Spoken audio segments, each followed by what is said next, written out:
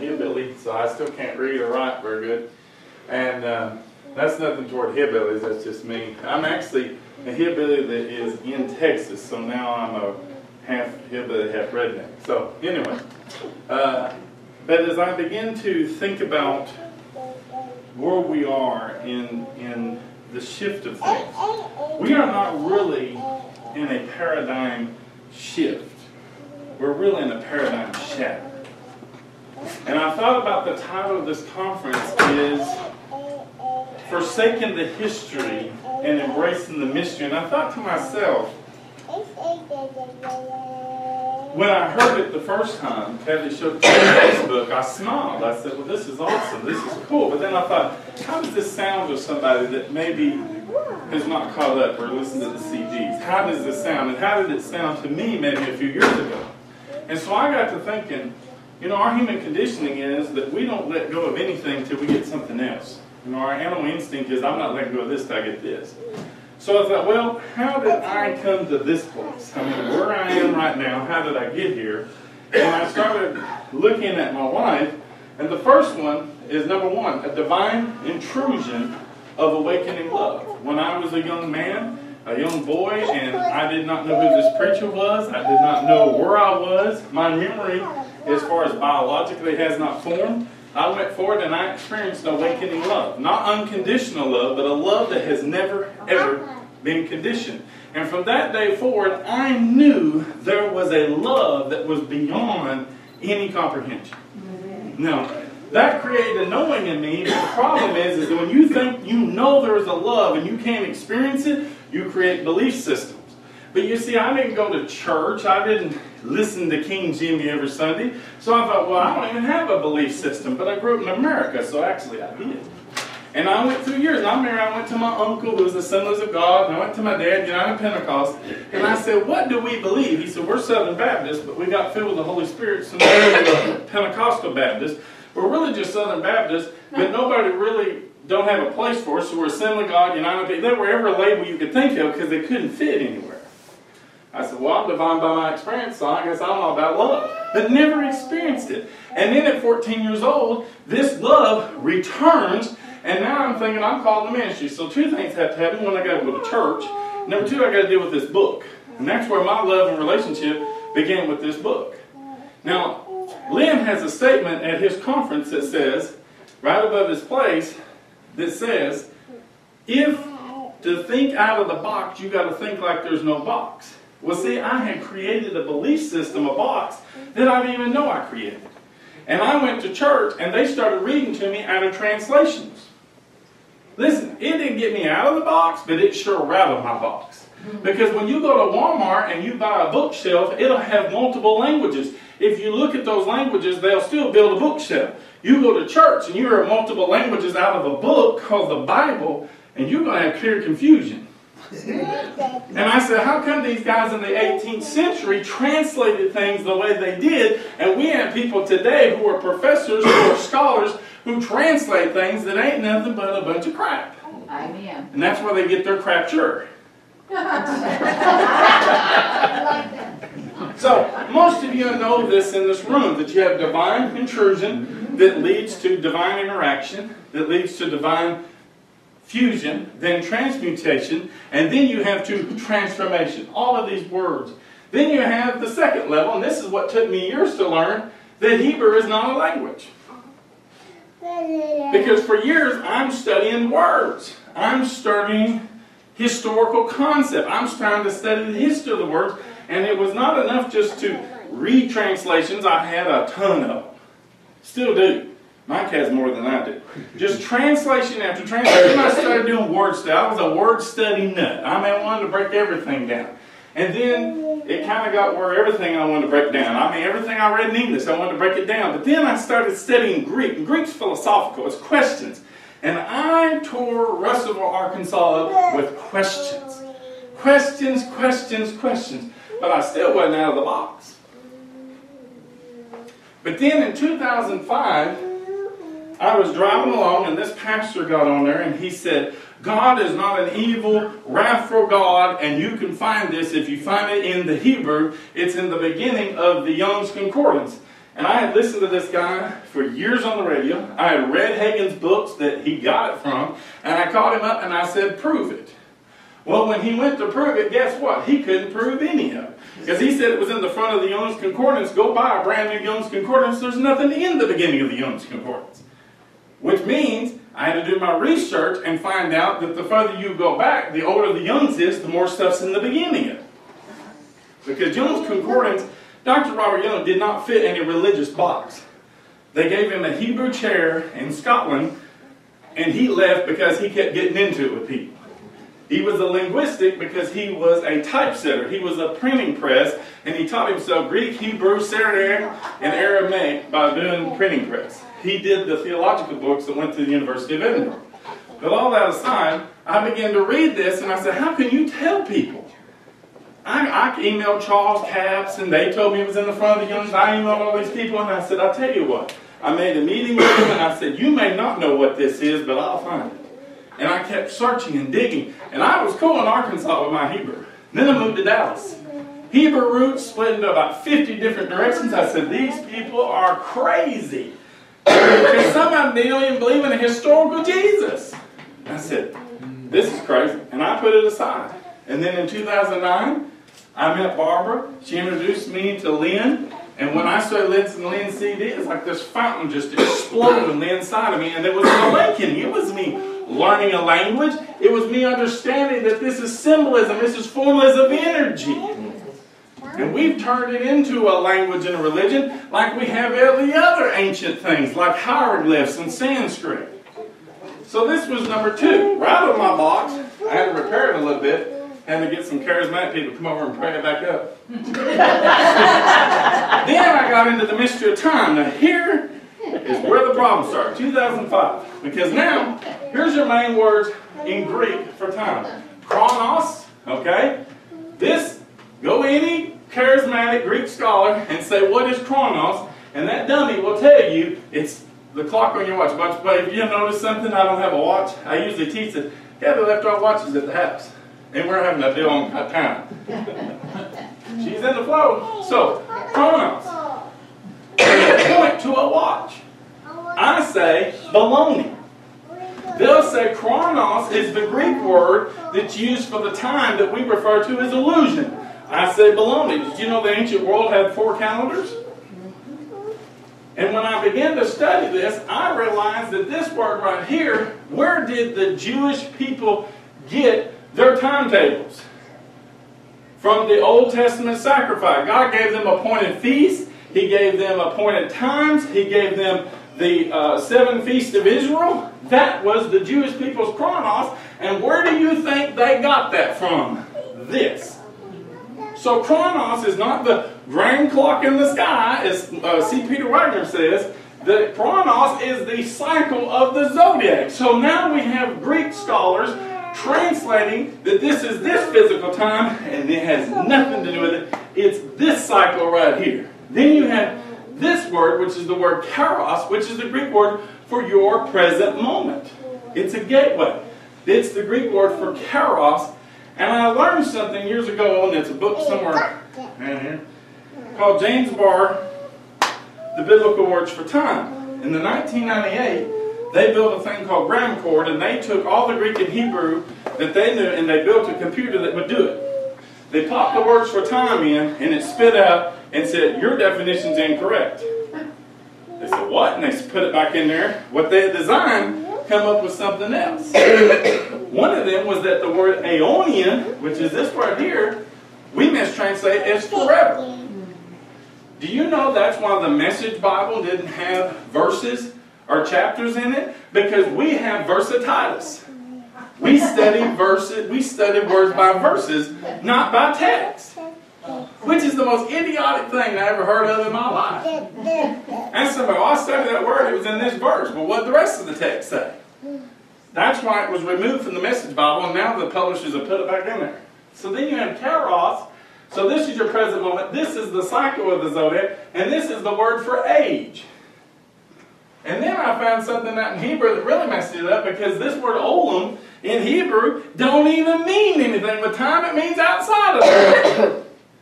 Now these translators translate this put all these things together and create dispensationalism, and most of your scholars are just regurgitating, and then we turn around and we open this book up and we got a timestamp on every verse in this book.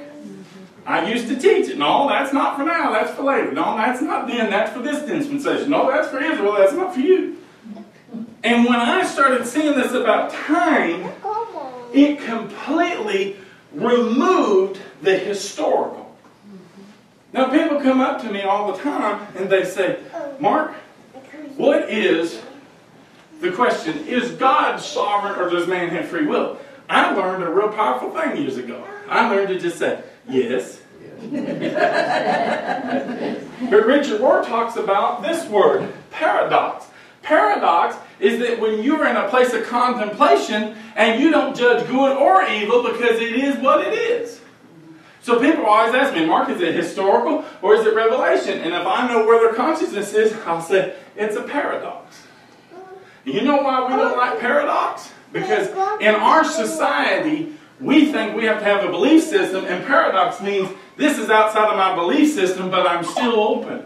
But in reality, when we really understand this, most of what we come up with in this Bible comes from two things: time, and our weak perception of it, and law. Go to people who say, oh, I'm under grace, and ask them what their definition of law is. Now, when I travel with all groups, okay? And when I would travel, I had people who had church in 1 hour. I had people who had church in 3 hours. Every conversation was, they all said the same thing until we got along, and then they said, what's your view of the law? This was a question that I asked in 1984 that I got throughout the churches for. Why are people asking these questions? And the question I told them was, David said, how I love thy law. I grew up with Baptist Coastal law, and I hate the thing. I said, I think it's the biggest load of crap ever written in the Bible. But now I'm seeing that people are beginning to ask questions. And when you go to Psalms, actually let's read that verse. Psalms chapter 19.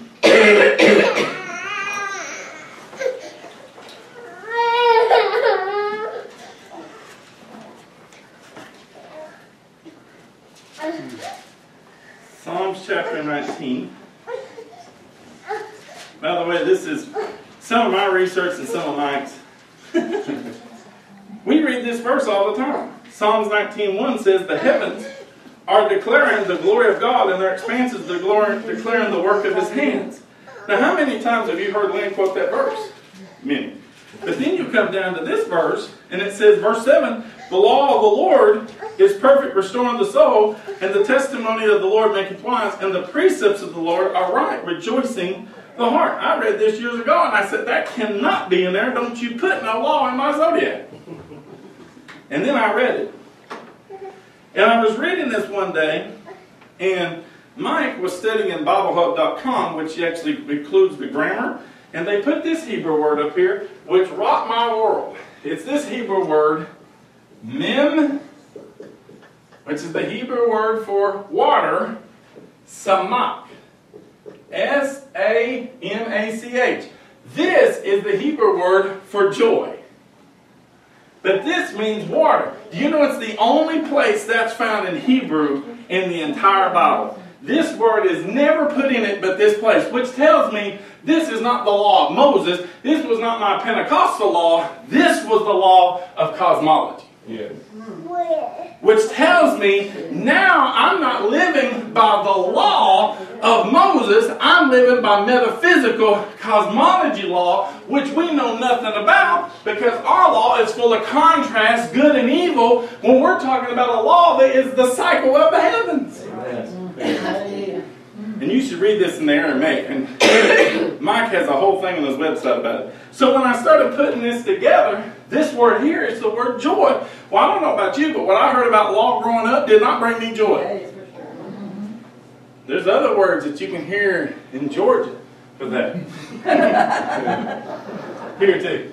Now, I'm not going to get into all this later, but the next one is evil is metaphor and symbolic. I spent years chasing an evil.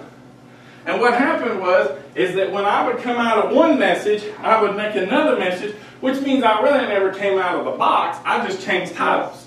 So I used to chase demons. I chased every demon you could think of. I studied demons.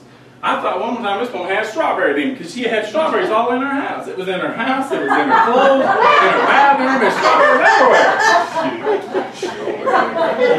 I used to know women in deliverance. This is not lie. Whenever I had a problem, man, she laid hands on me, and she didn't know what I had. I told her one time, I said, I got a problem with Christian rap. She didn't know what rap was, but she rebuked that Christian rap out of me. See, that is spirit in the name of Jesus. But one day, I got rid of all my demons. Amen. I said, hallelujah. Amen. The devil's defeated. There is no. So then I decided, well, okay, so the devil's Lucifer, so he's this being that runs around and buffets the sons, and I went that route. But I still in the box. Yep. Then I decided, no, okay, there's not no devil running around chasing, it's the carnal mind. So then I decided, well, I'll go into ghost. And I went and tried to free all the ghosts. Some ghosts don't want to be freed, or the people who are in paranormal. Don't want to free my ghost, that's my money. So then I said, and then I said, I want the next level. And they said, well, the only thing left is aliens. And I said, I'm not going there. They still sent me a bunch of books. I said, what in the world? You know that was considered blasphemy? Now that's all you see on TV? I know.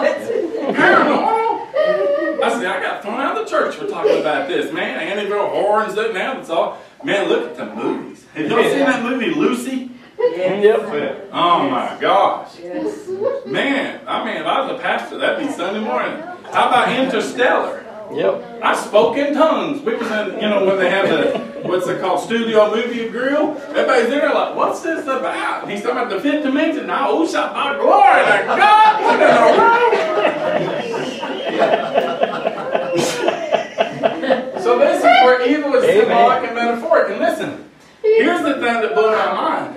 When I quit believing in the devil, all my manifestations stopped. Every single one of them. Yes. But you know, it took me a long time to figure out the evil's energy. In fact, N.T. Wright made this statement in his book recently, Simply Good News. Our problem is we've written thousands of books on the problem of evil, but never written on the problem of good. I said, amen, I've been preaching that for years. How about Marcus Borg wrote in his book, Recent Confessions, that even though the Bible is not factual or literally true, there's more truth in it than ever before. That's Marcus Borg. The world is waking up to the fact that what we've been seeing for years. Richard Rohr says Jesus didn't die for our sins. Jesus came to demonstrate we have the wrong idea of God. Even the Course in Miracles says forgiveness is symbolic. We read that for years and then tried to fit it in our, well, let's fit it in our historical paradigm. But you know, I'm going to tell you, I got tired when I could never say what I'm saying about history until I dealt with this thing. And this thing led me to Hebrew and Syriac and Middle Eastern views, because most of what we call law in America is politically based. In fact, most of church history is politically based. Now, what's weird is when you quit being about belief systems, how many times your belief system changed? A lot, didn't it? Now, I'm sitting there saying, okay, I don't believe in history. I'm watching the History Channel. What's wrong with me? I'm watching the Discovery Channel. They got Paleo-Hebrew in there. I said, man, my Pentecostal church never told me about that. Hebrew is found in archaeological sites in America that we say historically shouldn't be there. I have friends of mine that jumped the fence and went and took a picture of it. I said, well, let me translate that thing. Let Lynn in there. I guarantee you it don't say nothing about no God, no box. But when that began to happen, then I really came out of the box. And then I said to myself, what you said this morning, how did I ever fit in that thing? I'm a multi-dimensional being. Yes, right. And I'm doing some study right now of some unity pastors that in the 1970s began to research and go from Hebrew words to Egyptian and Sanskrit words, and they put out a metaphysical dictionary. It was self-published, and one of them got connected to Joe Goldsmith, and it is beautiful. And I'm thinking, this has been around for years. It really has. But most of what we're looking for, I went to Barnes & Noble, and I said, okay, I have a problem. They said, okay, I said, I need an Egyptian hieroglyphic dictionary. And I don't want the person who pats everybody on the back and makes it sound like they believe in rapture. I want the guy that pisses everybody off. I said, because my Hebrew and Greek scholars always made the fundamental people mad. I said, number two, I need it broke down in Duck Dynasty language, you know, where I can understand it. And I said, and number three, I said, more than likely, I wanted some guy that's really radical. See, my problem with comparative religion is we're trying to get all these religions to succumb to a religious view. When we understand what we're seeing, we understand all those books are not ancient. They are living, they are now, and we have made them into religious books, and they deal with the same thing we do. About 6 or 7 months ago, a Muslim tried to convert me in a parking lot. I guess it's because of the car. Because, you know, I have all these symbols on my car. And he's sitting out there. And his first question is, do you go to church? I said, oh my God. I thought he was a Christian. I said, here we go. I'm not. Just because I love McDonald's, don't mean I love a burger. You know, I'm going with this. And he looks at me and he goes, on someone, and he quotes Aramaic. He says it in English. I said, what do you quote? The Quran. He said, we're not terrorists. We're not blah, blah, blah. And he explained all this, and I said, okay, that's fine. Can you give me a copy of the Quran? Yeah, I can get. I said, no, I don't want the English one. I want the Aramaic version. He stepped back. I said, no. I said, and so I went linguistically. I messed with him. And then I looked at him, and I said, look, you had me when you went to talk to me, and you said this is about love. I said, now let me talk to you. And I prophesied. I said, you are a magnificent being. His religion went right out the window. Because he thought he was going to convert me when I told him verses out of his own Quran that he'd never read. And I realized the same religious junk that we deal with this King James is the same thing they do with their lives. That is right. And we're trying to make them, this is why I hate comparative religion, because we study all the religions of the world. We want that weak, fleshly, white Jesus that doesn't look like he's taken 2 weeks for the land. So, oh, look, it all is about that.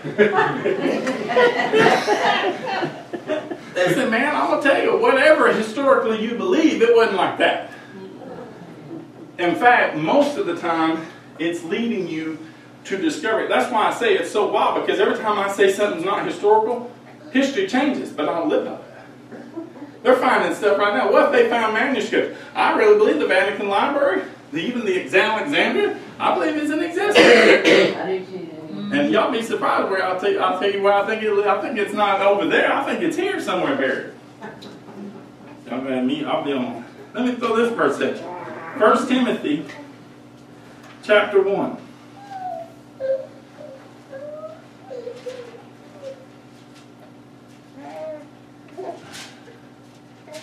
First Timothy chapter 1, one of the most mistranslated verses in all the Bible.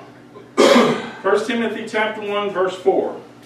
Nor to pay attention, this New American Standard, to myths and endless genealogies, but give rise to mere speculation, than the furthering of the ministration of God, which is by faith. But the goal of instruction is love from pure heart and good conscience and sincere faith. That's one of the most butchered verses that it says. Because what it says is not to pay attention to myths. That's the Greek word mythos. People come and ask me, is there anything to the word? Well, if it doesn't mean it isn't real, why does Greek lexicons have 22 pages dedicated to mythos? It can't mean something. There's more about mythos than there is faith in Greek lexicons.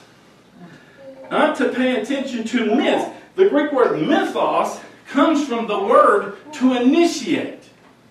And that isn't my Greek. That's Dr. Sparrow Zeliati's Greek. This is the Greek, his study Bible. And endless genealogies. The word endless there is the Greek word that means the opposite of piercing through.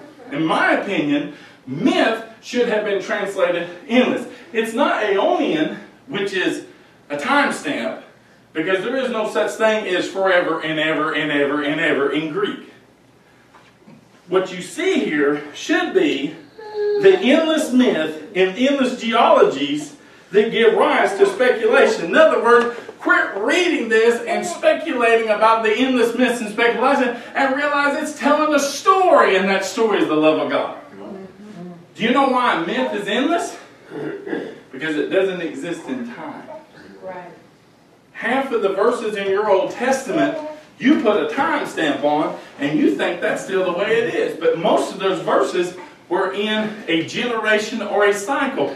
Now here's the problem. We still think with a Greco-Roman mind. Hebrew thought is not linear, it's circle, which means the more you come around to a circle, time compresses. This here is the age of Pisces and the age of Aquarius. This point right here is described in two words, both for the will of God, Thyelema and Balema. One is the divine design, and the other is process. And we are being processed, not because God's trying to tempt us or test us. We're being processed by what's coming out of our being, because soul affliction is not what we go through on the outside, it's what's going through on the inside. And when you really understand paradox, that's the proper translation to curse in this, because the paradox, the light on the inside of me and the light on the inside of me, outside of me, is trying to connect and is processing me. Amen. See, when I go to church and they try to beat the hell out of me, I don't go through nothing. But I go with y'all and I start feeling stuff, because ascension, part of my body's still in a realm that it doesn't belong. So yeah, I get real Pentecostal in these meetings. Not the church, I ain't shouting over that. But I get in here and something happens to me. We read half of the Old Testament. Don't lie with an animal. There's certain things people aren't going to be told.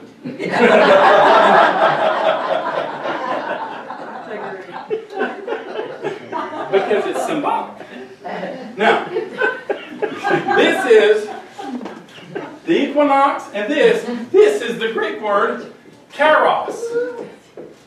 Now, years ago, James Barr noticed that when these Greek words, kairos and chronos, are used separately, they have distinct meanings. When they're used in the same verses, as in the Septuagint and in parts of the New Testament, they're interchangeable words. I said, how could that be? Yeah.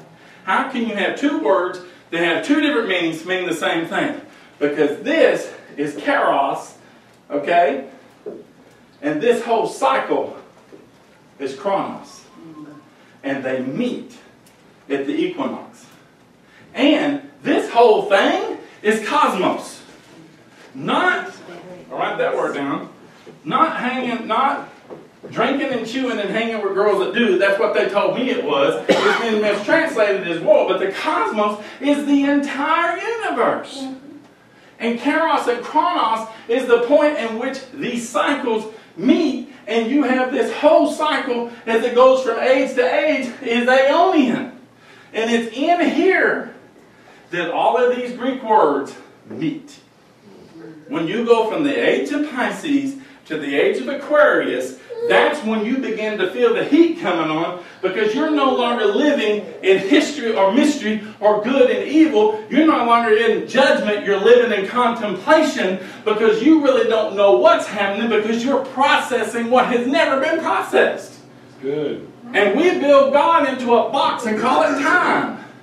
When Interstellar, they asked a physicist, they said, what's your greatest fear? He said, my greatest fear is not death. My greatest fear is time. It's my greatest enemy. But when you read Genesis 1, man didn't fall. He fell up, not down. Hallelujah. We try to put a timestamp on every one of these verses, including Old Testament verses where we think God was mad about. No, it's a cycle. And when I begin to see this thing right here, the law, I begin to realize, how many people sent you a newsletter that says, I'm not under law, and then they spend the next 4 pages telling you how they're under the law?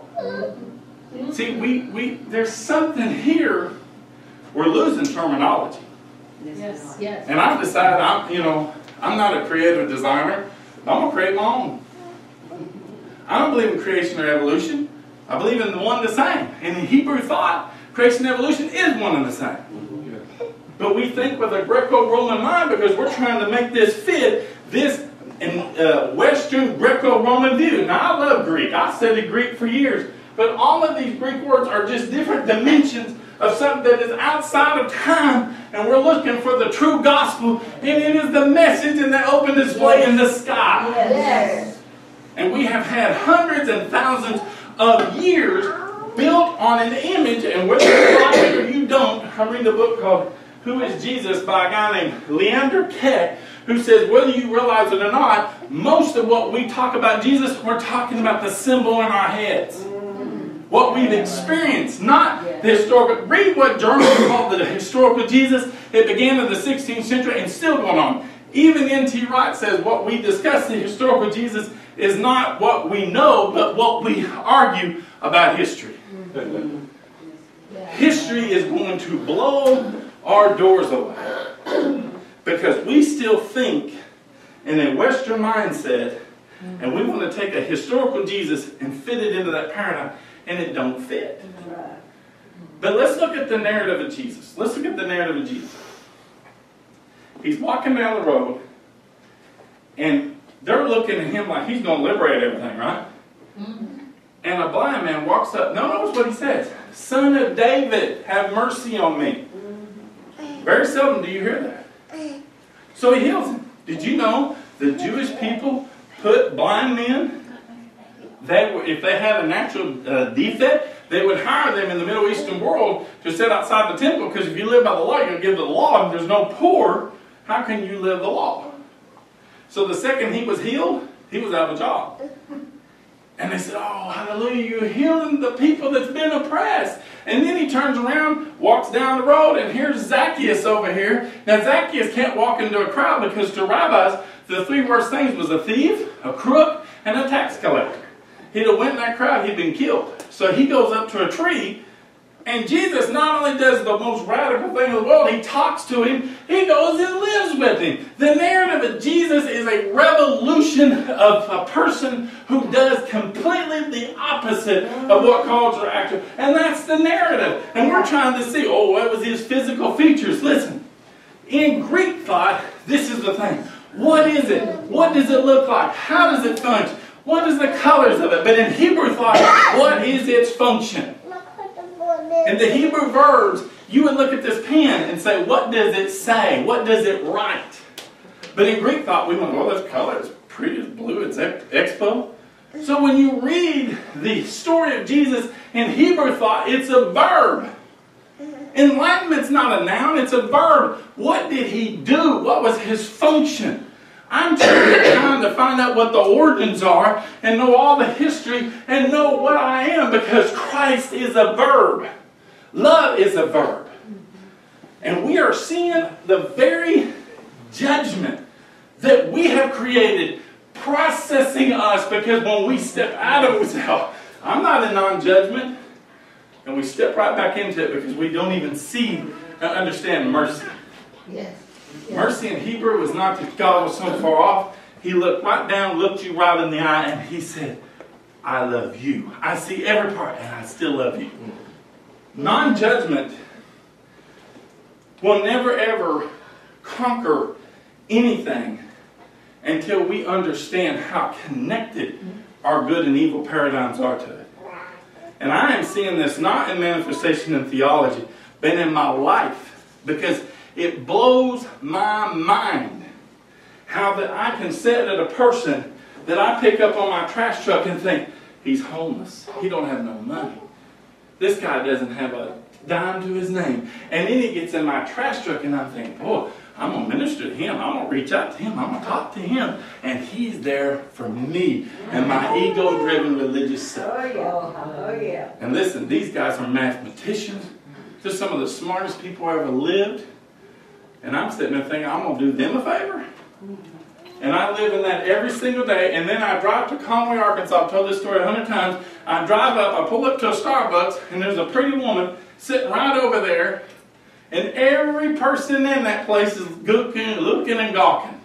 And God says to me, go apologize to her for the way men's treated her. I said, you got the wrong person, God. Are you kidding me? I ain't even talking about judgment. I even profiled her. I said, she looks like so-and-so. Is she an actress? You know how you think. And all of a sudden my wife walks up and she looks me right now and she goes, what did God tell you to do? And when I went to her and I told her, she said, you don't know how much of a hindrance that is. Because we think of, if a person looks like they have it together, but it's a hindrance. And when I walked over and I said to her, the day I said that to her, God's mercy said, mercy is not a superior reaching to an inferior. It's when you look someone in the eye and say, we are equal. I walk in forgiveness, not because I don't see you below me. I see really who you are. Amen. That's biblical forgiveness. That's biblical. Not because I have pity. Not because I feel emotions, but because I see in you that which is the oneness that we are. Yes. And it gets really struggle sometimes in three-dimensional because there's even things that tug at my heart that, I want to reach out and I want to do something. And I get involved and I make a mess out of things. Put me on a committee to reach out to people and do evangelism and you'll have a mess. I want to say to you that there is a perspective that you have that's so important to this team. And you say, I don't do this and I do this, but you do something that is so beautiful. Part of me is a translator. That's what I do. I go off the corner and translate. I know Lynn is a translator. You're a translator. You translate so many things that is in part of the prophetic flow that we don't have the language for. But when I listen to you today, I say, you are a paraphraser. You take things that are these nuggets and you talk about how it is. The wiring, when I listen to you, my wiring gets undone. Because I thought, Lord, that is so stupid. And I've done that. And then you say something and it connects. You are a paraphraser. And you are a vital part of this team. And God spoke to me a few months ago about this team, about you and you and you. And He said the reason that this is so powerful is y'all are not trying to do a belief system or even be like one another. You're being the being of who you are. Amen. Man, when you share on law and grace, something goes on inside me because I realize most of what we know about law is the image that we have of law, not what it is. Yeah. And so I thank you for your beingness and the celebration. And listen, don't ever apologize for who you are because it is the part of the blend.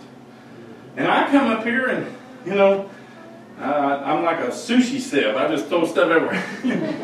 But I thank God. Don't even like that word, but you know, I did that for years. I prayed. I said, God, I said, thank it. Thank it. Thank it. Did you say think it? No, thank it. Because they're Aramaic. God's not male or female. They threw me out. They said, you and your it can go. And they got real creative and said other words. But is this all hidden in language for a reason? Yes. Because we're to see that this Bible is your story. Yes. And if you really want to know His story, it's not in here. It's up there. But the more you understand this, the more you see your story. Because if you have one without the other, it becomes imbalanced. It's one. And I find so many times, people ask me, do you believe it's historical? Or do you believe it's mystery? I say yes, because I'm in paradox. But when I get amongst people, I tell them, listen, I've studied words for years. In the last 3 years, my theology, my revelations, my understanding has took a quantum leap because I saw this in the 80s because of language. We saw stuff in linguistics that didn't make any sense. How could Greek have Sanskrit roots? How could Hebrew come from ancient Hebrew? How can Hebrew come from Egyptian? Our lexicons told us that. But we couldn't make the connections, and so we ran around and preached. Well, I didn't preach on hell. I knew from the beginning it was all just... I told him one thing. I said, why are we always talking about what was in the unseen realm when I don't even understand who I am? I'm not trying to figure out what I do after death. The Egyptian Book of the Dead ain't about what is after death. And half of what you know of the law that's in your King James Bible came from ancient books about the law. Either the Emerald Tablets. They didn't look at the law as a negative thing. Which tells me Egyptian law is liberating, is more sound. All the whole Sanskrit language turned to sound. But what we're talking about is a law that was created when we turned Hebrew into a language. And listen, all the ancient languages come when they would look at the stars and look at the zodiacs and create symbols. And then people come around and turn it into a language. And we say, ooh, look what they did. No, it's the worst thing that ever happened to us. Because from that day forward, you and I cannot communicate one to another. We had to start talking to people in language and boxes and concepts. And now there's something between me and you. And then we don't know how it got there. I'm fixing Santa Claus. In all of my years of studying this stuff, there was a woman, the most powerful woman I knew in the Holy Spirit. I mean, this woman was awesome, man. And she came in there one day, and she was in the Assemblies of God. And I stood up and I said, the Lord gave her a prophetic word. Her person that was with the Assemblies right beside her, and I told her, I said, your day in the Assemblies are done, leave. And that pastor said, you can't prophesy stuff like that. I said, I just did. And she come back about a year and a half later. We had not seen her. She come up to me, and the first thing she did was she looked me right in the eyes, and she talked to me. I said, this is where I heard her voice. And she had gold shoes, and I said, look, you're rooted in the divine nature. She said, you better believe I am. She answered me. From that day forward. Now, was it so big that I prophesied? No, when I ministered to her in the prophetic, we reached a place where we don't have to talk with the words. Amen. Listen, this is going to get interesting. All of your ancient languages are turned to sound. Amen. Yeah. That's why I was so impressed when I heard Lynn's Hebrew. Even my Hebrew is not like his, because I could tell it was coming out of his belly. It wasn't just, oh, here we go, let's read this word. And listen, Strong's Concordance, he tried to do a good thing to, open this up. But all he did was quote other people. He did not show you the power of these Hebrew letters. And every one of these Hebrew letters, it was the same pattern they're discovering in quantum physics. What science thinks they're just now discovering was going on in the 1600s, the 1800s. And many of your translators, there's a verse in the Moffats that refers to a part of your medical ear, the inner part of your ear, that he translated the word before medical science discovered. This is not a historical book. It is a medical book. It is a book about you. It's an astrological book. Okay, don't go looking for the red blood moon tonight and think you're going to get a sign to Israel. I got news for you. There's 4 of them, and 2 of them Israel didn't even see. And everybody's going crazy. You know what I think it was? Because God wanted John Hagee to stand up and say, I have a 2,000 book library in my house, and I didn't have 1 book on biblical astronomy. That's sad. That's sad. You probably got 2,000 books on biblical astronomy, and then you got like 2 or 3 of them. That's reversed with you. But you know the beauty of all of this is when I come here and I sit back and I listen to you and you and you and you and different ones. I'm back here translating. I'm back here translating. And a while ago I was looking at it and I said, look, we have never pierced into what a myth is. If I have a definition of eternity, it's that myth is an eternity, because it's a myth that exists throughout time. It's a story. Amen. And the second you're given something historical, it's now all of a sudden put in time. And that's one of our biggest problems. We're reading a story in the Bible and going, oh, well, how's that historically laid out? When you read the story about Santa Claus, you don't sit there and go, well, let's just dig this out. Who's this real guy? You don't look at it on a Coca-Cola bottle, and we do it every day and don't think of it. But you get into a church, Santa Claus is a myth. And then people freak out when you get to church and say, well, what if so-and-so really wasn't a historical person? And I can guarantee you, the more we talk about this, the more history is going to change. The more manuscripts. I'm telling you, them manuscripts is nothing. You are the manuscript. But the more you discover you, how do we know they ain't going to start popping up? Catholics are going crazy right now. They may open up, hey, y'all come on in here. Because they are understanding, every one of them, what mutilation we have done to people in the name of this Bible. Not Quran. Go to a mental institution. It's always the Bible. Never one person. The Quran, Bhagavad Gita, Yoga Sutras. You know what it is? That sucker. Because it has been so warped. And the Yoga Sutras say, in Sanskrit, that the same energy and consciousness you've used for sin, now used for union. That's in the Yoga Sutras. Well, I think I'm done. I just disconnect. But I want to thank you, and I'm honored to come here and share with you guys. And if I never speak, if I just sit back here and translate, because when I'm in this room of energy, things become so clear. Yeah. And that's the first, I've studied Greek for years. I went to David Holtz's meeting, I translated 3 pages, and they said, what are you doing? I said, I don't know. The dictionary in my head's going crazy, because it was an energy. It's not words.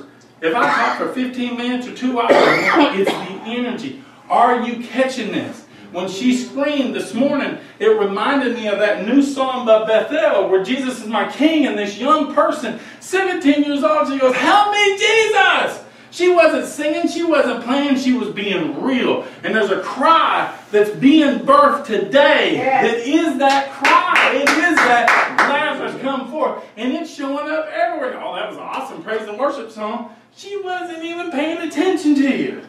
I know, I watched the video. As soon as the song went, she kept crying. Why? Because they know the truth is inside of them. It's in the movies, it's in the theaters, and the stuff that we've heard all of our lives that is in the movies and in the theaters is the very stuff in church that don't have nothing to do with it. That's right. The paranormal. Man, I said, boy, you know, all I'd have to do is turn around and say all this stuff is a lie, write a book on demons, and I'd have a bestseller. Because the world is going nuts over the paranormal. And I was talking to somebody one day, and I said, you know, if you get far into that and you look further enough into it, you can prove anything you want to find. But let me tell you, our problem is not evil. It's our paradigm of good. Because when I have a paradigm of good, I size every one of you up and judge you based on that. And that is our main problem. Thank y'all. I don't know where to go with this. This is going to be a short video again. Really nice, dovetailing into what Lynn was talking about.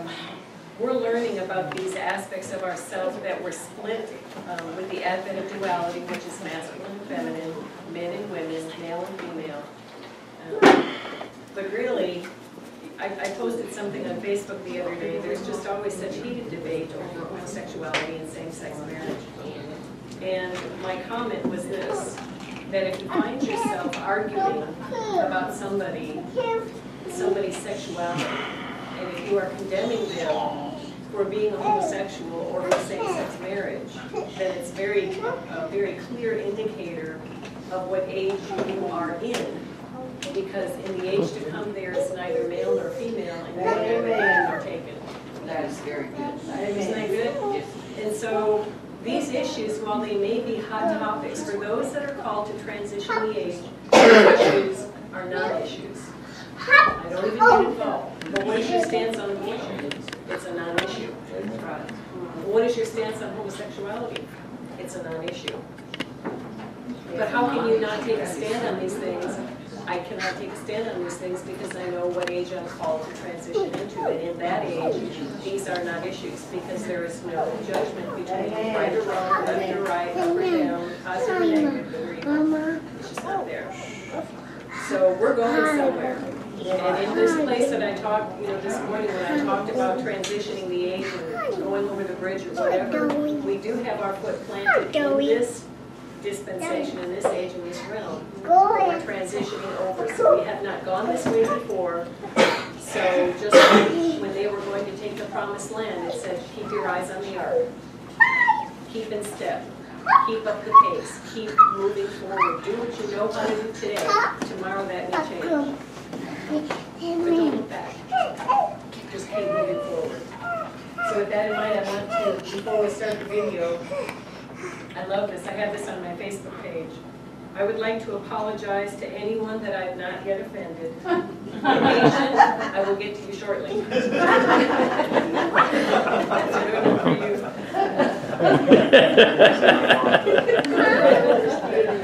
Also, here's just a couple of cute little quotes.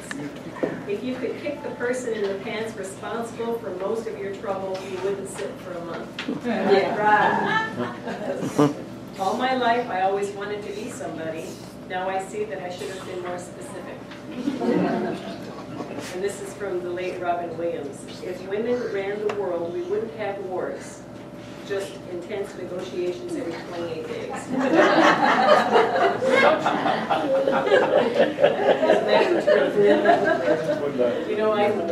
It was pretty long into our marriage, but I came to realize that there were these things that would happen about once every 28 days.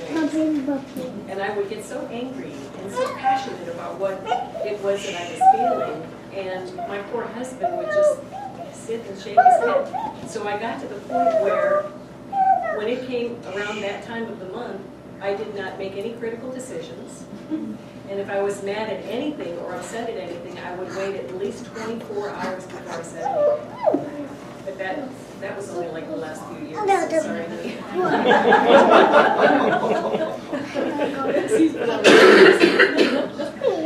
Okay. This is excellent. Keep in mind now, she's going to say some things, and there may be a tendency to rise up a little bit because of the nature of what she's going to say. And you'll know when she says it. But it isn't about men and women. That's not what this is about. It's about learning that each one of us has a masculine and a feminine side. If you're male, you have a feminine side. You have a masculine side. If you're female, vice versa. And we're learning that these are principles of who we are. We have a masculine principle and a feminine principle. One is something that inspires thought and more like a seed giver, and the other one is a receptacle. And it's that way in nature.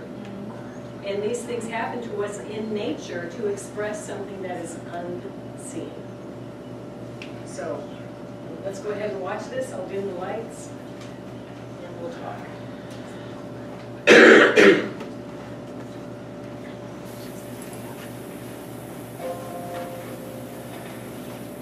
There are worlds within worlds, systems within systems, patterns within patterns, all waiting to be noticed by the observant observer. The truth is, everything we encounter here is actually a representation of a higher truth. Everything. Sometimes these representations aren't a very good replica of these higher truths because we have distorted their reflection out of dusty or cracked mirrors. But that which is being reflected isn't really warped or distorted. It waits in its perfect wholeness, its perfect holiness, to be observed as it truly is. So today, I'd like to dust off those mirrors and look at one of these patterns within a pattern, one that is very familiar to each of us. Because when we begin to understand the nature of these patterns, these laws, this interplay, these cosmic dances, when we understand them on any level, then we can see it repeated on all levels. And this seeing clears away quite a bit of misconception. So on this video, I'd like to talk about what it means to be male and female, the true spiritual meaning behind the sexes, the yin and the yang, the dance of the sexes. You may think you've heard it all before, but I guarantee you, this is a take on the birds and the bees that your mama never told you. Male and female aren't simply physical genders. They are actually expressions of a deeper truth, a pattern that repeats over and over. It's a beautiful interplay that permeates our very world on every level imaginable, as I hope you'll soon see. Now, whether you're a woman or a man, there's no doubt that you've had to notice there's a constant reference to male preference and male dominance that is upheld by virtually every religion and culture imaginable. It's even part of the sacred text. But it is the truth being seen thinly, superficially, through dusty and fragmented mirrors. And as you have begun to understand, the higher truths are very much like magic eye pictures. At first, we think we might see something there, maybe something in that jumble of colors, and maybe we convince ourselves that we do, but all we are really seeing is our own prejudiced projections. That is, until the day when we suddenly really see it, when we suddenly really get it, and to our surprise, we see in a depth never imagined before. Now, as a female, I always knew something had to be up with this male preference thingy, no pun intended. I mean, who could take serious an almighty being who prefers one over another based upon whether they wear panties or boxers? I mean, really, doesn't that sound just a little silly? Just a tad shallow? But it's easy to see how historically male leaders had always assumed this superficial interpretation, if for no other reason than it worked out quite nicely for them in many cases. And really, I can't say that I blame them. But my spirit, which knows no physical gender, just could never buy into it. I always knew there was more to this male-female business than met the eye, but at the time, I just didn't know what. So I wrestled with this for years until finally I quit trying to rationalize it or think my way around it. I finally did what I tell you to do. I asked why. The answer came like a bolt out of the blue. I always refer to answers like this as being downloaded to because that's what they feel like. Bam! This complete explanation suddenly appears where before there seemed to be not a clue. And this is what I learned. Male and female are, big surprise, two parts of the whole, like the yin and yang. The male is the catalyst, the seed, the direction, the intent. It is less subtle than the female and easier to see what it's doing, and it seems to dominate, but it really doesn't, because it cannot bring what it wills into being without the female. Now the female is the medium, the field to be planted. It is that which has the ability to bring forth and to nurture and to sustain what it brings forth. It is the more subtle of the two, often mistaken as weaker, but it's not. It is the divine medium from which all is made. Or a simpler way to look at it is this. The male is the recipe and the female is the ingredients. And it takes both to bake a successful cake. And each of us have both of these within us, whether you are a woman or a man or a special someone in between. We do. So, what is this higher truth about it being preferable to be a male? Why is it that way? Because if you are male, you are the one casting your seed, your intent, your will. You are the directive. You're the recipe. And this maleness is within each of us, regardless to our gender. To be female means to be receptive, to be the field, to be the medium that brings forth, and that's good. And we each have this as well. But to be only female means you have brought forth no directive, no intent, no say-so on what comes forth. And that's not good. Now, if somebody comes by and plants good seeds in your field, good for you. You'll benefit from it. In fact, I am casting my seed into you right now to see if it finds root. But what happens if you get bad seed? You get a field full of things you didn't want. But when you have become male, spiritually, you're casting your seed into the world, impregnating others with the truth, planting good harvests in untended fields that the owners of the field will eventually benefit from. You can cause spiritual quickening in those who are awakening and wish to bring forth. This is the spiritual meaning behind being male and why it is indeed preferable. The higher truth is, being male is not about a chromosome preference from a misogynistic God. Being male is all about this. And as you are relearning how to look on your bottom shelf, as we talked about in Astonished, and see what is there and replace it with what you want to see, you are exercising this maleness, your directive, your intent. And when you don't do this, you are like the empty field that just lets things pile up there, and you get whatever shows up, whatever the wind blows in, whatever another plants there, whether you want any of these things or not. And when we begin to see like this, when the scales fall away from our eyes, we see the truth as it was meant to be seen. We can see that it is preferable to be male, to cast your own seed, sow your own fields. It makes perfect sense because you direct what will grow in your life and you call it forth. So let us mature and go forth so that we may cast good seed into the untended gardens of sleepy brothers and sisters, that they may awaken and eat of what has been planted and grow and become mature males themselves. because this is what it really means. This is the higher truth being expressed. So, mature, cast your seed, and begin replanting paradise, your Garden of Eden, today. Because when one rises, we all rise. You have this ability, you have this and more.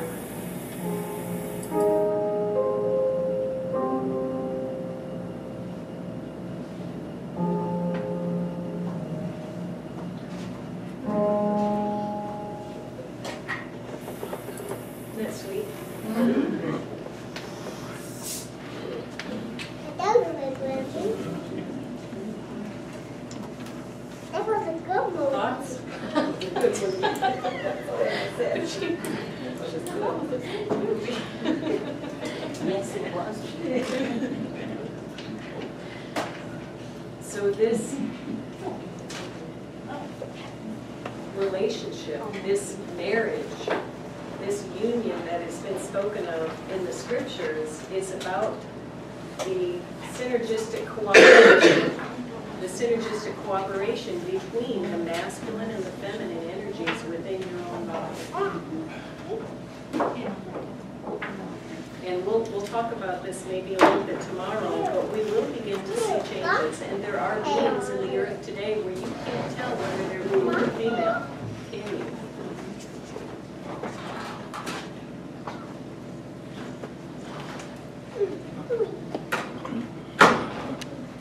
When he appears, we shall be like him. And him is not a him. It's not him. So do you understand a little bit more about the mechanics of creating your own reality? The masculine is what she says, the recipe or the seed giver, and the feminine is the ingredients or the field or the womb. It's the receptacle for the seed. None of us would be here without masculine and feminine energies bringing you forth. And in the same way, that masculine and feminine energy will bring forth whatever it is that you want in your life experience. Hello. So the charge that we are being given is to plant with consciousness and to receive with consciousness. You've heard that we are conscious co-creators of reality. That's where we're headed, to do things consciously, to understand that, you know, when you say something and it's a mistake. Let me give you an idea. I just hate telling embarrassing stories on myself, but when they come to my mind, I feel like I'm supposed to. I had a set of really bad experiences happen with friendships when I began to see what I'm seeing now. And unfortunately, what happens is your sphere of influence can shrink dramatically when people are still a part of this passing age and structure. And so I had experienced just a lot of heartache and a lot of betrayal, and I let it get to me, and I cried a river, not understanding that my focused thought and emotions would bring me exactly what it was that I was grieving over. And so this cycle continued from 1997 until now, for all these years. And all I could say was, I'm a good person, I don't understand what's happening. As I would grieve over the loss and continue to focus my attention and intention upon loss, then that's what I would reap. And it's only now that I'm beginning to rebuild those relationships with love and caring and focused emotion on things that are pure and lovely and of a good report. And I'm starting to see things turn around in my friendships from this passing age. But I can remember feeling so sad and one of the things that, one of my jobs, Ray, is I cut the grass. I'm a riding lawnmower, we've got a few acres around the house there, and I can remember just, it's my Zen time, and sometimes I need to be a little bit more vigilant with my Zen time. And so as I'm driving around, I was thinking about all of these experiences and just crying at the loss of friends and relationship. And interestingly enough, that evening I was called by one of these friends, and she said, look, my air conditioning went out, and we're all sitting here having a get-together, and our friend is in from out of town, and she really wants to see you. And, you know, my heart just leapt. Oh, they're thinking of me, and I'm worthy enough for someone to come back to my home, and anyway, long story short, they never showed up. They got pretty loud, and I got the house ready and straightened up the bedroom where they'd be, and of course swished out the toilet and washed the sink, and Lyle sat up with me until midnight. And they never showed up. And so what that did was gave me another opportunity, and I finished cutting the grass the next day, and I was out there, and I'm just boo-hooing. And this voice comes to me and says, you are a marvelous creator of your own reality. Just look what you've done. Within 24 hours, look what you've done. And so, again, just encouraging you, tend to your garden and try little things, even just little tiny baby steps of things that you want to create, recognizing that you have got a seed giver, the one that provides the recipe, and you have the one that has the ingredients. And you can begin to create whatever it is that you want in your reality. It's easy. And we've been doing it all this time, except we've had such a large expanse of time between our unconscious thought and emotional equivalent being thrown toward an example and its ultimate manifestation. I said that really clumsily. There has been a lot of time between our thought and its ultimate manifestation. And right now, that time is shrimping. It's shrinking. And you'll notice that. And it's very evident to me that things that, I mean, they're just happening quickly. You remember my story about the black gums. I mean, I'm still blown away by that. I'm just blown away by it. So any questions about the process of creation with masculine and feminine energies? Anybody? Okay. Well, that was it. We've got more tomorrow. I want to talk a little bit about the Merkaba and the energy body and how that is created as well, which is a lot easier than what you think. And exciting. Okay, Mr. Lynn.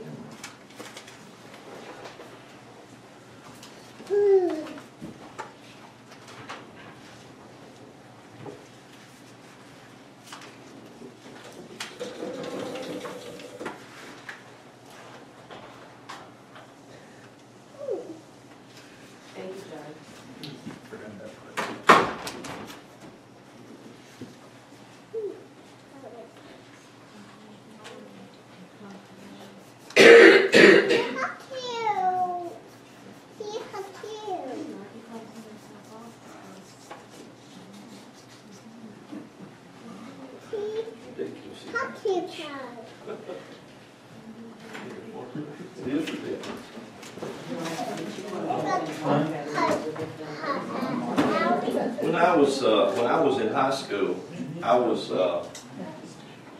very rowdy, very rowdy. Matter of fact, they kicked me out of high school 3 months before graduation. They kicked me out. They wouldn't let me come back, and so which was a good thing for me. It was a mutual feeling. I wasn't getting anything out of it. And they were getting a whole lot more out of it than they wanted. And I told them, I said, well, I'm just so full of God that y'all want to do with me. And of course they didn't see it that way.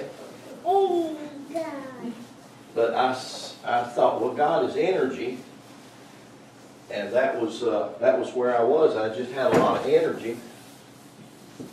And I was from a Baptist family. My grandfather was like the pillar of the community, owned a very, very large farm that we lived on and worked. And so basically what we knew and what we grew up with was just work. That's what we did. Everybody worked. So time we were able to go pick cotton, 5, 6 year old, then we stayed out of school and went and picked cotton. Because that's just what we did then. And so that's how I grew up. I grew up on that. I told you that to say I would never dream that I would have a pile of books, especially a book as big or thick as that, in my hand. Simply because I had no desire to read. I had no desire to study. And I didn't. So I did have an ability to retain the information, so the only information that I would have for tests or whatever was just what I happened to hear if I happened to be in that class. I would hear it and retain it, sometimes enough to pass a test. So my average grades were between F- and a D+. And I thought that was a pretty good report card. So anyway, then my world was changed, and as I told you or shared with you this afternoon, my world was changed by an experience. And then from that experience, I did not quit smoking at that time. I had smoked for a long time. Matter of fact, we would sneak and smoke when I was 7, 8 year old. I had bigger brothers, so my bigger brothers, when I was 6, 7, 8 year old, they would put me up going into the little country store and stealing cigarettes for them. So I learned to steal early, I mean real little, because of the big brother influence. So that was a part of my life. So we started smoking, and we would, we were 8, 9, 10 year old kids. My big brother, he was 4 or 5 years older than me. And so I run around following him, doing what he put me up to doing my meanness, or he thought it was for him. I was just doing stuff for him. So we would go out and smoke, and then we would chew pine straw. You can chew green pine straw, and Mom and Daddy can't tell you to smoke because it kills the smell. That's for any of you that didn't know that. Just a little bit of information on the side. So anyway, when I had our experience, Connie and I had our experience in the motel, we had our experience as a result of a crash in my life. My childhood theft of cigarettes and stealing from my big brother had grown up into an adult thing, which I was a part of a motorcycle gang, and we were stealing cars and motorcycles, and so I thought I was going to have to go to prison. So at 26, my world come down. I thought I was going to have to go to prison, and I was in a motel to try to get my life in order because I wasn't interested in going into prison with a bunch of men, and I wasn't interested in being with men. So we went to a motel to just get help. And we did. Like I said, I come up from the side of the bed in an earnest prayer, God, I need help. I'm going to have to go to prison, and I need help with all the things that are going to happen. So at that point, I had, and just for some reason, a hunger dropped in me to read this book. I had never read this book. I had never been interested in the book called the Bible. No, I take that back. I did have an interest in it at one time in my early childhood, 8, 9, 10. I had an interest in church because there was one across the street, and I walked over there, and it was just something about what they did that interested me. And so I got excited about it. I didn't read the material, but I just was excited about what they were doing. And so I would sit there and try to write down what the preacher was saying at that age. And that only lasted for a few years, and then that left. But then when this experience happened with Connie and me, I had such a hunger, and my world turned around. The grace of God worked, and mercy began to lean my way, and I couldn't stop reading this book. And so after about 3 years of studying, I would study the Bible. I would study it anywhere from 10 to 16 hours a day without stop. It was insane. I couldn't quit. And so then my family got concerned about me the other way. And my dad, he said, we are really glad that you have God in your life and that things have changed for you, but you're reading the Bible too much. A lot of people go crazy reading the Bible. Yeah, you've heard of that. It's back to what Mark was talking about. Sure enough, you did. And so I told my dad, I said, Daddy, if this is crazy, then I enjoy it, and I'm going to keep doing it. And so that has been approximately 40 years ago, and I have not broken that yet.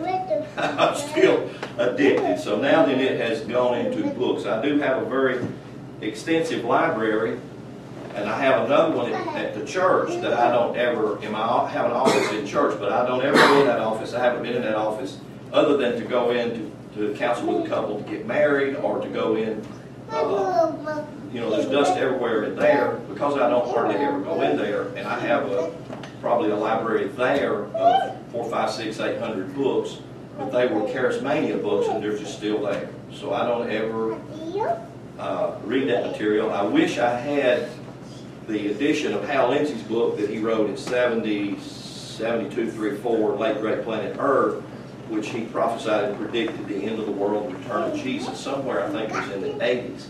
Then he revamped that book. Now I'm not even sure you can get that book.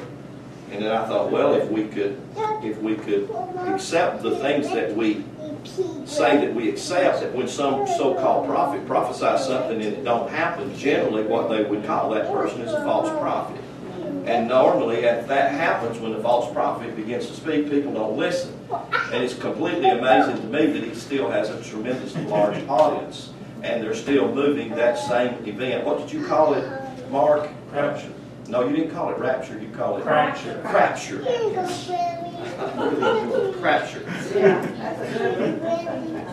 So I'm not really even sure where the crapture world is at this stage, because I'm disassociated or disconnected from TV ministry. We don't watch television, other than I love y'all that listen to my monthly CDs. You know that I'm a movie buff. I love to watch movies because I get so much out of movies. I get things out of movies that most people say, oh, that's too wicked or too corrupt or too much fighting or too much sex or this or that.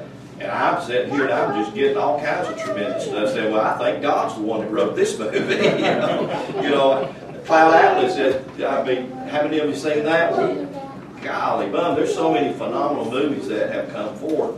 To me, I just enjoy extracting out of those bits of material. So I think that when we go back and we understand what some of the, who was it that had a picture of the Colosseum? Avis did. If we would go back and understand that those Colosseums were not built to parade men or women out to fight lions, and people come there bloodthirsty to watch these people have their heads pulled off by a hungry lion.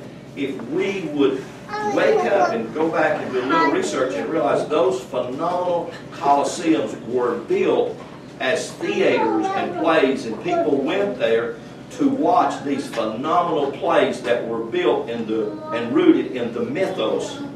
They were telling the story of the perennial philosophy. They were telling the story of the great work, and people, thousands, would flock to see these phenomenal plays and these great stories. We have had so much material thrown at us that's so corrupt and so twisted, and it's amazing to me that we still seem to stick our head in the sand and ignore what's really happening, and ignore the plain truth, because it's just everywhere all around us. But we are waking up, aren't we? We are. We really are. We are waking up. And so I want to read something from the Anacalypsis. This is a book that was done, a tremendous work, a man who had given his life, spent 40 years, and this was a volume of book that he wrote, I think it was in 1834, 1836, somewhere around there. There's actually 2 volumes to this particular book. And I want to read you something that he wrote. This was in 1830-something.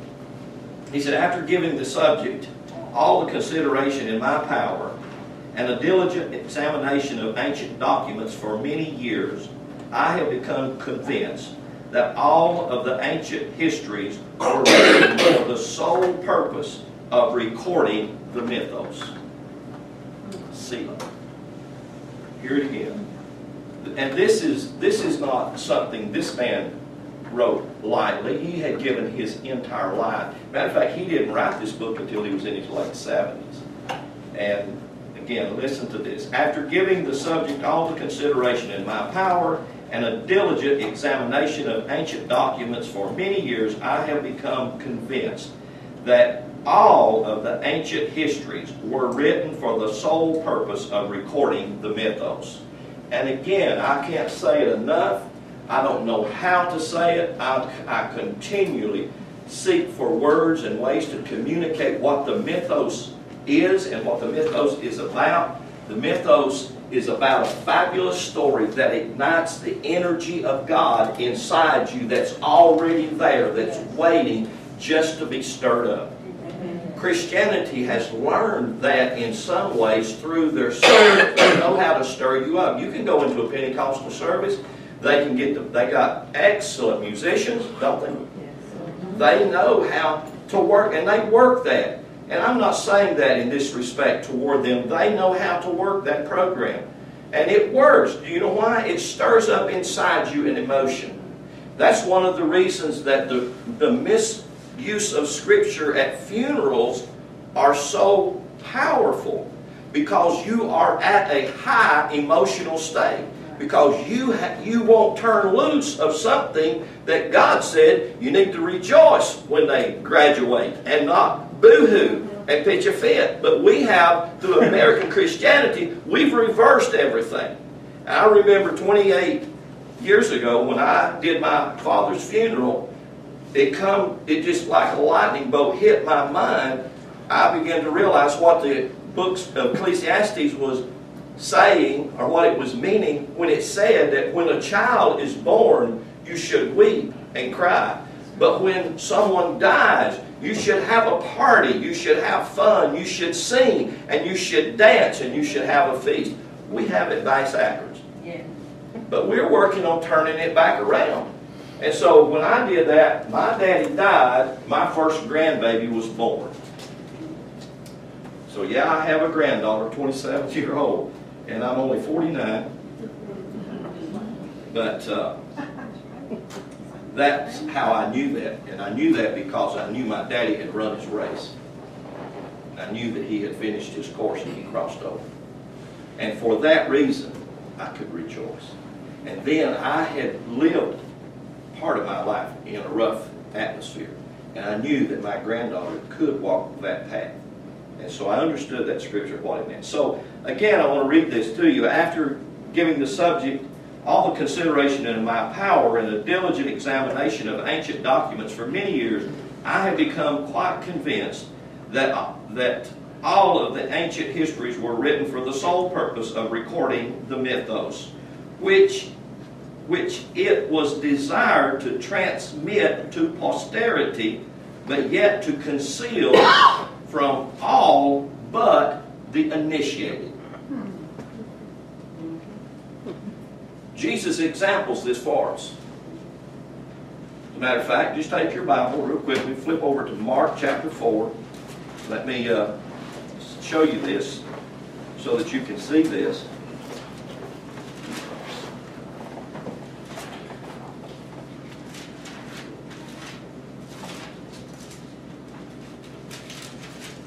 Mark chapter 4.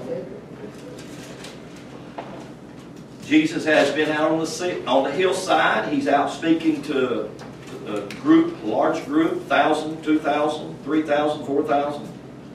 Large group of people. He's using a parable parable is a symbolic illustration to tell a spiritual truth. He's using a parable. He's just laying it out, not doing anything other than just giving a parable. He's operating in a mythos. It's a story. And then in verse 10 of chapter 4 it says, "And when he was alone, they that were about him with the 12 asked of him the parable." When he was alone. Jesus is operating in the understanding of a sage that knew how to initiate new initiates into the mystery school. And the way that he did that was he spoke to the multitudes and the crowds, and he spoke in a parable, but to those who come in the house or come into the room wanted to know more, he began to unveil. And here's what he said. I'll read it again, verse 10. "And when he was alone, they that were about him with the 12 asked him the parable. And he said unto them, Unto you it is given to know the mystery." That's what this is about. Mystery versus history. The Greek word for mystery is the word mysterion. And the word mysterion actually means that which is made known to you outside your ability to know a thing. See? So if it's outside your ability to know it, where does it come from? It comes from divine impartation. It comes from that which is already within you. That which is within you begins to resound and echo itself through you, to you. This is exactly what he's talking about. This is the mystery of the kingdom of God. He said, don't go looking for it because you won't find it. If you go to Jerusalem looking for it, it ain't there. If you go to the sea looking for it, it's not there. It's inside you. And that's the last place that we look. We don't, we say it couldn't be inside Lynn's too wild. He's too reckless. He's this, he's that. But the kingdom of God was always inside me. It's always been inside you. There's not anything you can do to exit or cause the kingdom to flee from you. Nothing. You can't do anything. Verse 11, he said unto them, Unto you it is given to know, gnosko. That's an intuitive thing. It's not a thing of accumulative knowledge. Now, I do accumulate a certain amount of knowledge by reading all of these books that I read. But that is not the knowledge that I need to speak to you out of. The knowledge that I need to speak to you out of is a knowledge that's gained to me in my contemplative, meditative, quiet moment.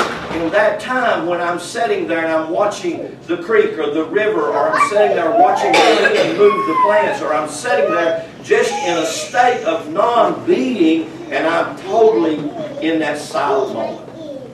And God speaks. Y'all know what I'm saying? Those are moments that you and I need to learn to practice constantly. It's not something that you should do once a week or a month.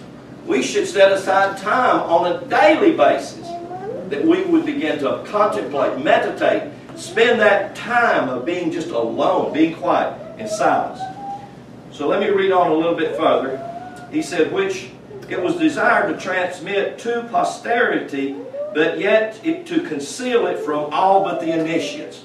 You see, God does desire, and God's design is that the whole earth be filled with the glory of God as the waters cover the sea. That is true. And that will happen as you and me awaken, not as we cram something down someone's throat or try to make them walk in my revelation, but as we live it in front of them and they begin to read our book and they begin to see, wow, they may have something that I would like to have.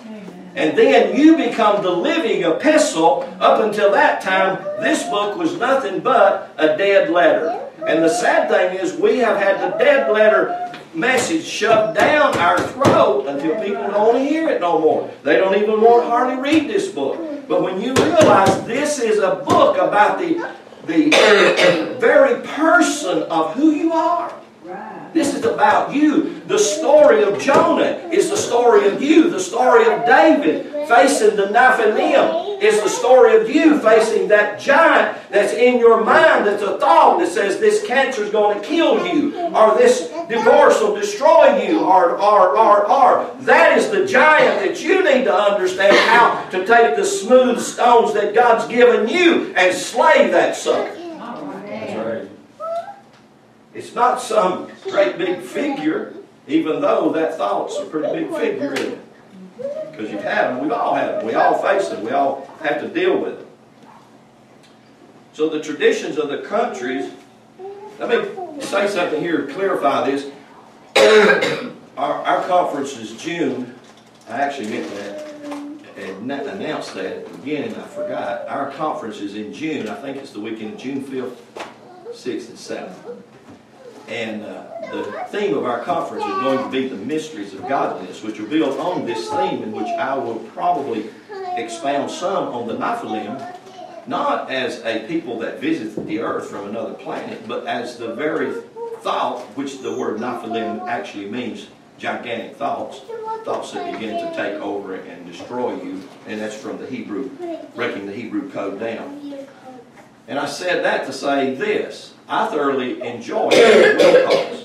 I don't know if any of you have ever read David Wilcox or you have heard him on YouTube. I enjoy David Wilcox, and I enjoy a lot of the things that he's bringing out. Even though probably to the religious mind, some of the things he brings out are pretty bizarre and far out, especially by aliens and the earth being visited by alien people from different continents, different worlds. I feel that that is probably very true. But if I take that idea and try to build it from the Hebrew scripture with the Nephilim, I'm misusing that concept. And that's all I'm trying to say. I do feel that we have been visited and we are visited by alien beings. Okay? In case some of you think, well, I don't believe in nothing else out there. Oh, I do. There's plenty out there. You know, and they can be in all sizes, shapes, and colors and everything. Let me read on a little bit further. The traditions of the countries were made subservient to this purpose without any suspicion of fraud, and we only give them the appearance of fraud when we confound them with history. And we do that many times. This is the case with all of the early histories. They were all anciently composed of, or if written, they were written in verses for the sake of correct retention by the memory.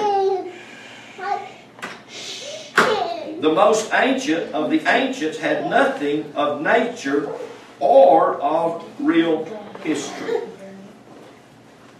Real history was not the object of their writing. Their object of their writing was the mythos. Now, I want to read something else. I know this is a lot, but this is Gerald Massey. Gerald Massey wrote the first of this year around 1900. Well, actually, he wrote, I think one work he did was around 1896. He did another work in 1897. And he did this particular work about his 80th birthday. And this is a very extensive work that he did on the light of Egypt. I want to read you something that he wrote. Let's see.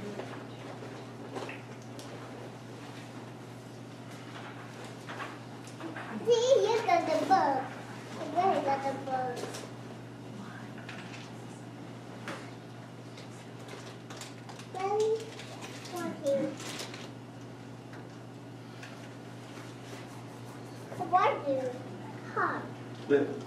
Listen to this.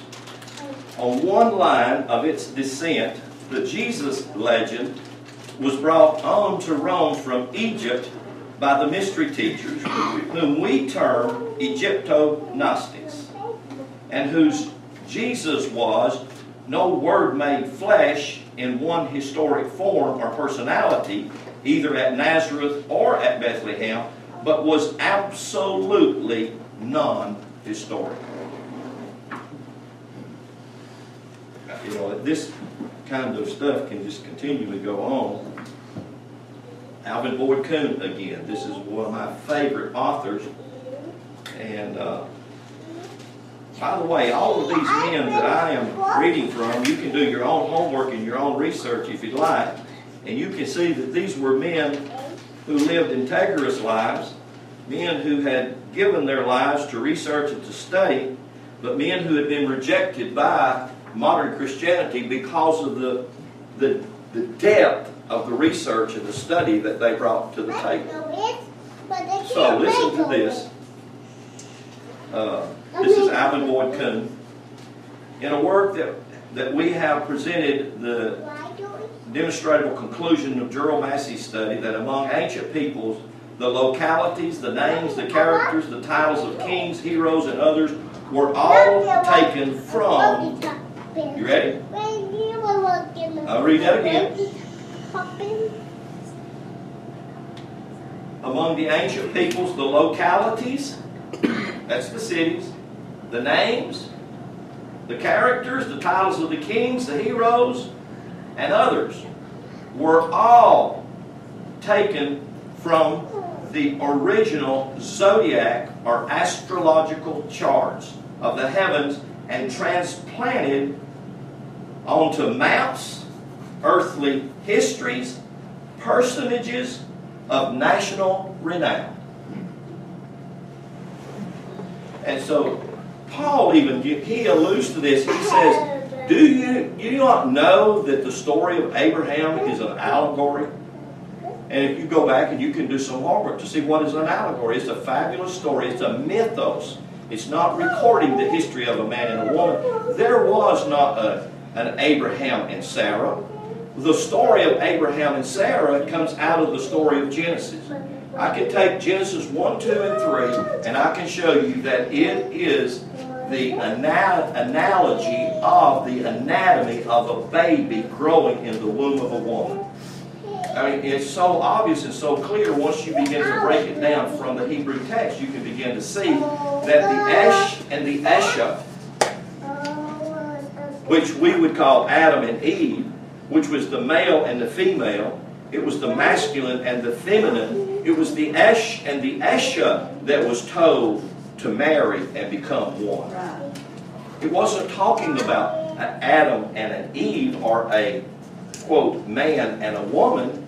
It was talking about that was in the womb of creation, that was in the womb of growth. The Esh and the Esha, the male and the female, the masculine and the feminine, the heaven and the earth, the spirit and the natural. It was referring to that. Always, the material's always been about make that one. That's the work that you have to do. In ancient wisdom, it was called the perennial philosophy. It was called the great work. It was the thing that you do yourself. Nobody can do it for you. We live in a society today where we're lazy. I better be good here. We're lazy. We're undisciplined. We are, in America, we're eating ourselves to death with fast food. We're killing ourselves with drinks, the things that we ingest and put in our body. We're trying to offset it with drugs and pills, and we are not any the better. And it will never change in your life, and it will never change in my life until I decide to do it from within me. Nobody can do it for you. No one can do it for you. Only you can do it for yourself. And I realize that we have issues that we need to face, that we need to address, that we need to get honest and serious about, and we need to do it in a way of compassion where we can love each other and stimulate each other to overcome those things that we face. Amen. So he says, were all taken from the original zodiac or astrological charts of the heavens and transplanted to the maps and the earthly histories and personages of national renown. History and geography were alike framed over the pattern shown in the mountain, the pattern of the heavens. This universal ancient custom is the key at once to all of the mythic religion of the past and the conclusive seal of the non-historical characters of the scriptural narratives. I get high on that stuff. That to me. And again, I would and not, and I'm not trying to take away from your concept or your idea of a historical character in the Bible. My admonition to you, my plea to you, my cry to you, my warning to you would be this.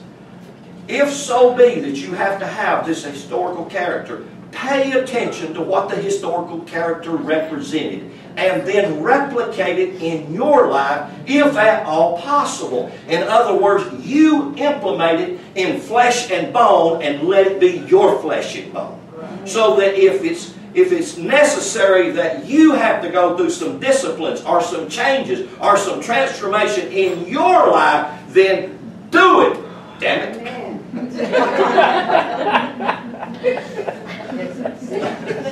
Amen. All right, let's go to this book right here. Let's go to the spiritual anatomy. This is the spiritual anatomy of you, of human beings. And so there's so much beauty in this for you and me to extract and to get out of it, okay? I know I have people write me and call me, Lynn, don't say those words. People get mad and upset. I know it. I don't mean to upset them. But they get upset. Genesis 2.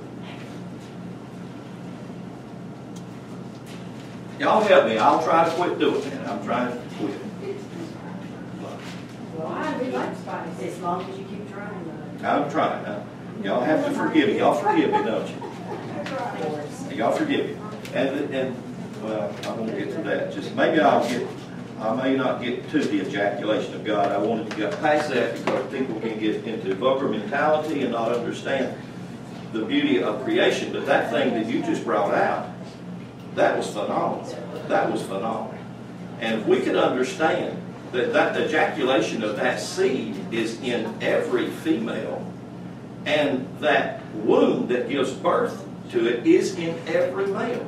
Men don't realize it, but they go through the same 28-day cycle that the women do, simply because they do have a feminine aspect that is affected by the moon, and it's moon energy. And that's not wrong. It's just the way you're made. That's the way that you're created. So, you know, Lynn, what you were addressing and what I was addressing when that emotional part of me came alive with the accident of my son is a lot like the logic and the emotion, the male and the female activating together, you become a much stronger, more powerful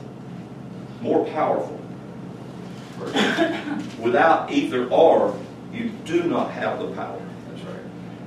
Lau could not have laid on his son and grown and brought life back into it without that feminine emotion that had to break and come out of him. Can you see that?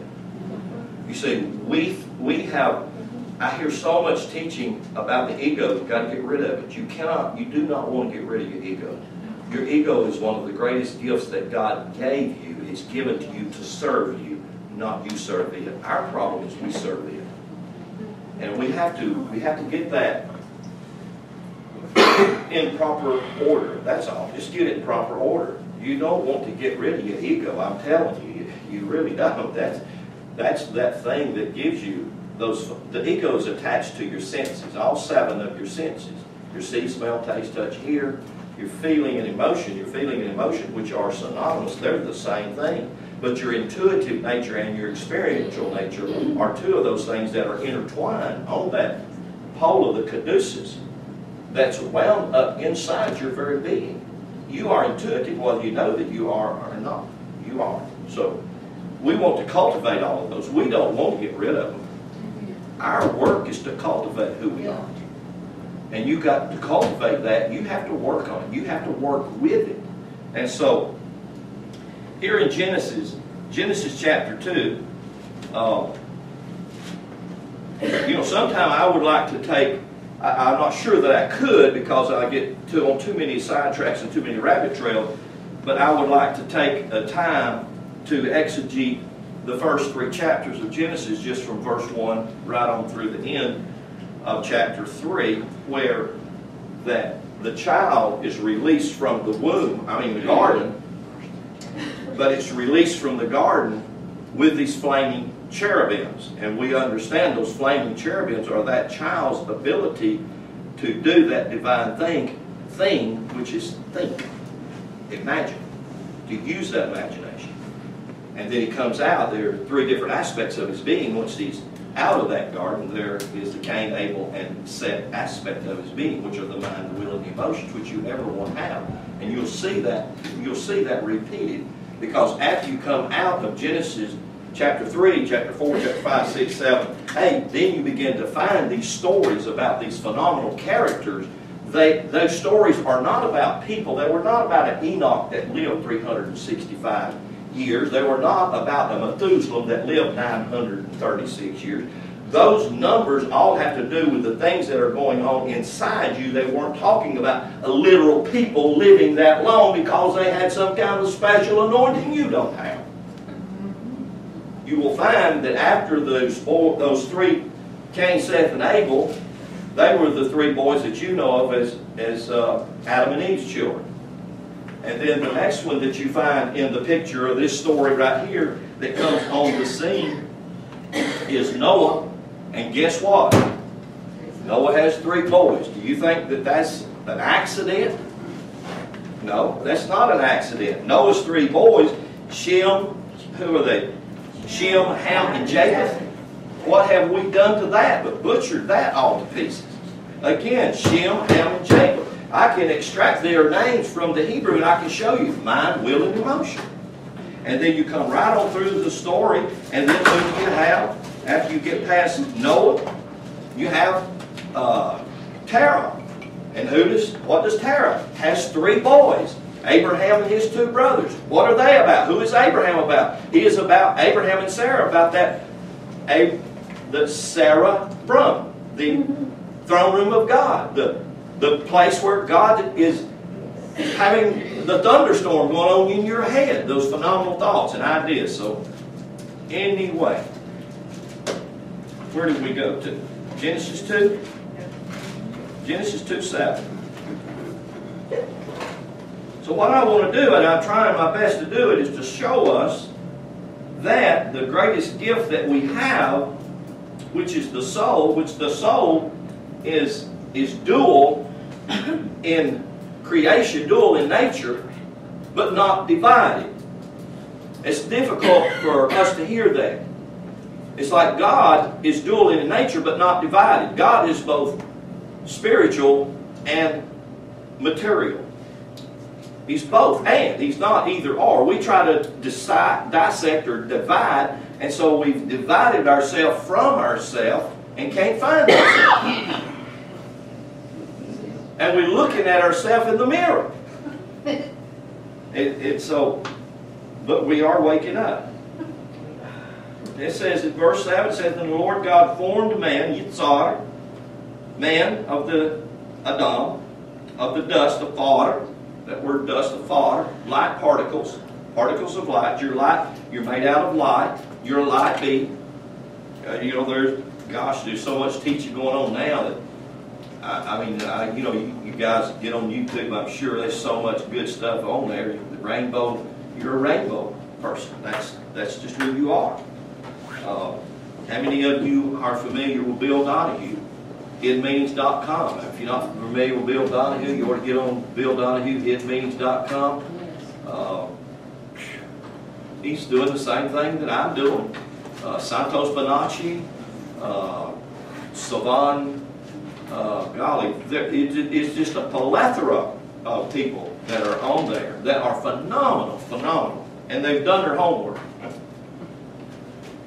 So the Lord God formed man of the dust of the ground, breathed into his nostrils the breath of life, and man became a living soul. And there are words that are used in here in the Hebrew that I would like to spend some time to work with this evening. Let me just put these words up here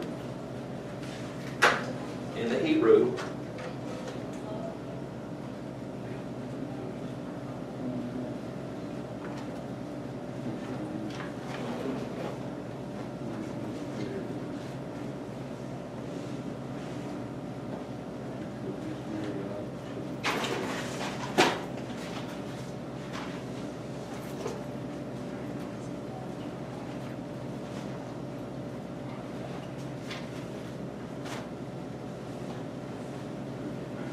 You'll see similarities to these words, and this is a family of words that you find in the first 8 chapters of Genesis. These are called non-words. It's the Hebrew N-U-N, none or non, different way you want to pronounce it. And it has a numeric value of 50, which is a phenomenal word, or a phenomenal letter. Matter of fact, 50 sometimes is hid in 49s. When you see cases of 49, you remember the day of Pentecost was what? It was after the feast 7 times 7, 49. And then the next day. So this is usually hid after the patterns of 49s. It's like if you read the lost scriptures, or you read the Gnostic scriptures, you read the promorphic protonia, you read the Gospel of Thomas, you read a lot of these other scriptures in here, they will begin to talk about the 7 sevens and the golden value of those numbers. But really what they're coming to is the Hebrew 50. And so when you see these, when you talk about the Nephilim, which you are introduced to in Genesis chapter 6, that they saw that the feminine aspect was created and that it had that potential and that ability to bring forth, they begin to merge with it.